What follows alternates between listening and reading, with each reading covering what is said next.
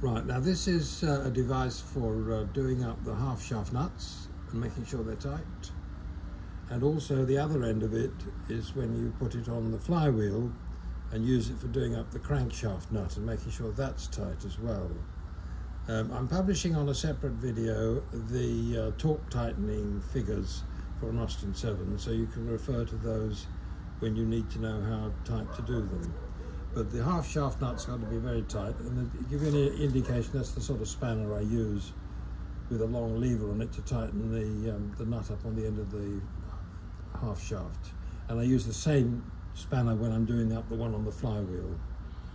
So that's a very useful tool, and it's made with a plate with 3 holes to fit the wheel studs, and then a long bar of square tube which is welded onto the flywheel pressure plate, which is a dud one, but it's got the right fittings and everything, so it's okay. So you put that on the ground and you put those on the wheel nuts, and then you can do it up.